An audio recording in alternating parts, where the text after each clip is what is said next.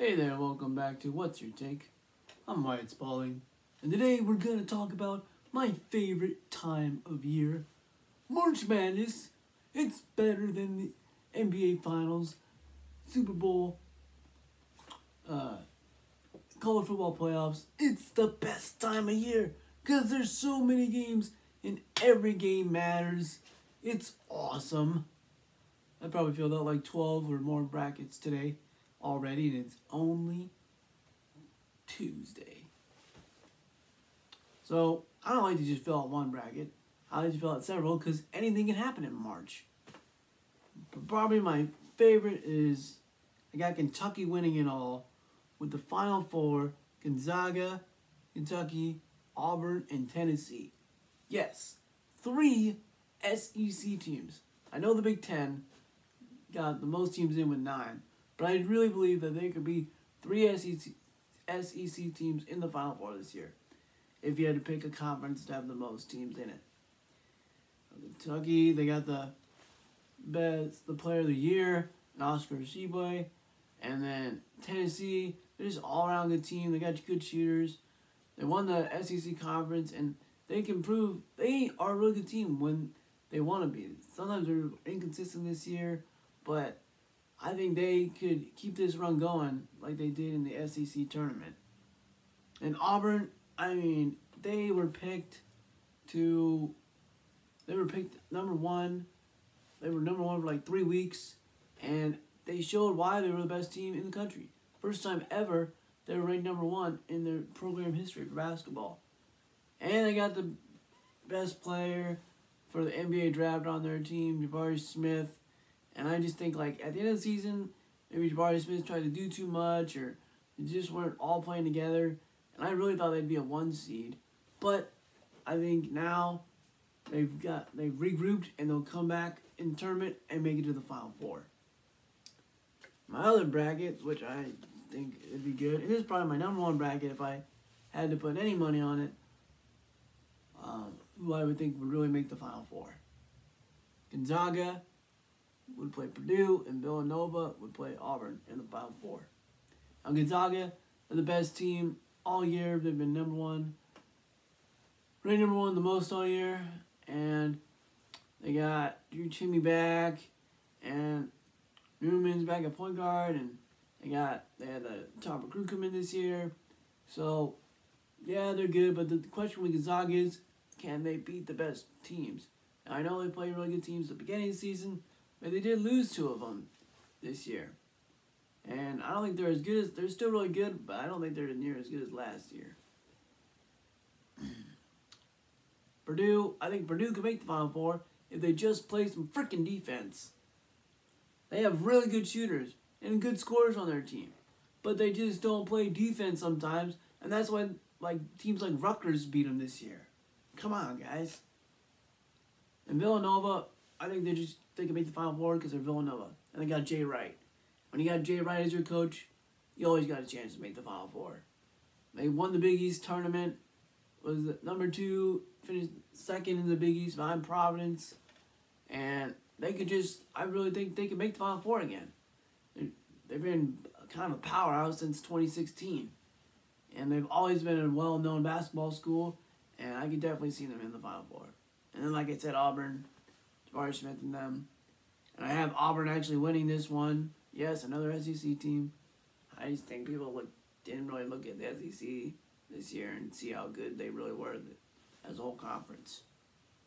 I got Gonzaga and Auburn. And I know Gonzaga is the safe pick. It's the pick that everyone's making for Gonzaga to win. But you know what? That's no fun. It's no fun. Okay? It's fun to pick a team that no one is really picking, or some people are picking them every now and then for their bracket to win. But it's never fun to pick the favorites every single time you fill out the bracket. So I'm going on my gut, and I believe in Auburn. I think Auburn could beat Gonzaga in the finals. And they win 90-87. Auburn wins 90-87. Now, some games to look out for. Ohio State will Chicago. 7 and a 10 seed. Loyola Chicago is going to win this game, I think. I believe that Loyola Chicago will win this game and beat Ohio State because Loyola Chicago has proved that they can do well in the tournament. They can make it from anywhere from the Sweet 16 to the Final Four. The Final Four. And I think they'll do it again. They're upset maybe a team or two, maybe 3 teams this year in the tournament. I don't think they'll make the Final Four, but I could see them upsetting several teams, including Ohio State. And Ohio State's going to be nervous because they got upset last year. So I don't want that to happen again. And this is like the worst team to go up against in a March Madness in the first round. Loyola Chicago, who's known for upsetting teams. And UAB, let's see, UAB plays Houston. I got UAB winning this game because Houston doesn't play anybody in their conference, and UAB had a guard score like 40 in their conference tournament in the semifinals and like a triple overtime. And I think it'll be fun to watch him, and I could see him going off and carrying UAB to a win over Houston. In Illinois, I think Illinois could go far. The biggest test they would have is in the Sweet 16. They'd have to face Arizona, which would be tough. But I think they could do it. Illinois isn't as good as last year. Like, people picked them to go to the Final Four last year. I'm pretty sure they're like a 1 seed or a 2 seed, something like that. And now they're a 4 seed, but they still got Kobe Coburn and some of the other guards from last year. And when they're on, they're pretty good. I mean, they were like the #1 seed in the Big Ten. They won the Big Ten regular season. But I could see them going far. But in this bracket, I have Arizona beating them. So it's going to be tough. The farthest I put Illinois was like probably Elite 8. And Boise State, some 8-9 matchups. Boise State, Memphis, that should be a good one. Boise State won the regular season and the tournament for the Mountain West. And they got good teams. Wyoming's in it. Boise State and San Diego State is in it. So several, and Colorado State. So 4 teams from the Mountain West made the tournament this year, which really doesn't happen. So you know it's a strong conference for them when they get 4 teams in the tournament. Vermont and Arkansas. Look out for that one.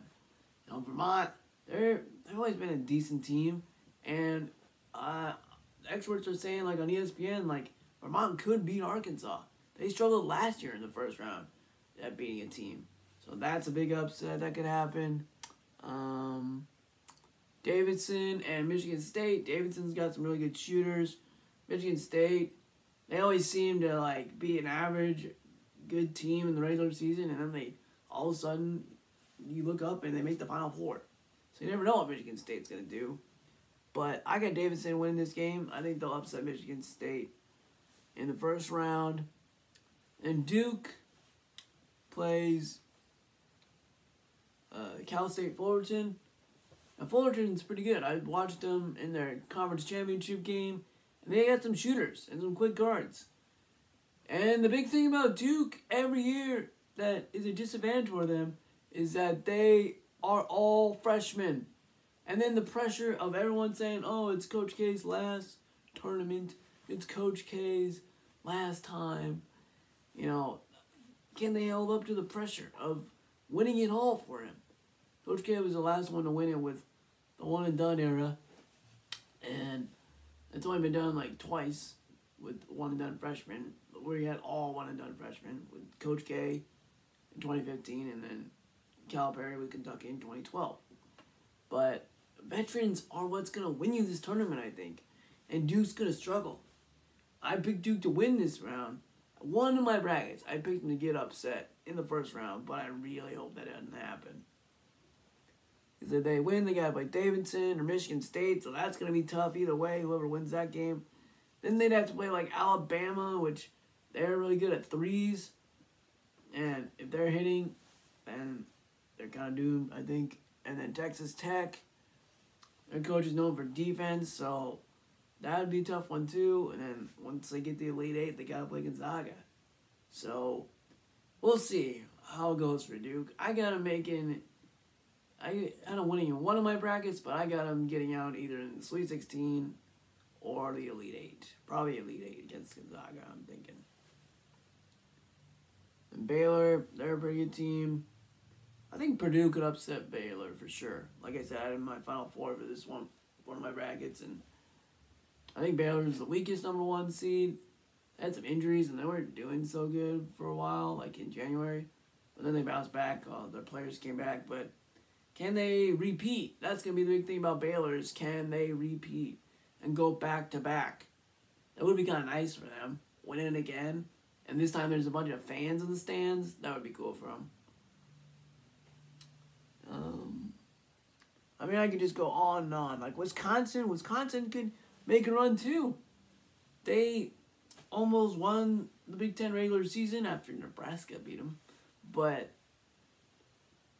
they, I don't know. There's just a bunch of teams that could really come up. We got Wisconsin, Arizona. People are picking Arizona to win, and I'm just not seeing Arizona winning. I got them in my Final Four, but I don't know. I just don't really see them winning at all. Iowa, they got one of the best scorers in the league in the Kareem and the twins. And the Curran twins. Or Keegan, that's it. Duh. Keegan twins. And, yeah, man, there's just so many possibilities here, guys. So many. And that's what makes March Madness great, is you don't know who's going to win and what's going to happen. So, stay tuned. It's going to be great. I'll have those shows here and there about the games throughout the tournament, probably on Mondays when the games are over on the weekend. But it's going to be awesome, man. Just the best. Can't wait. Tune in for March Madness, the best time of the year. It's the most wonderful time of the year. March Madness, man. Let's go.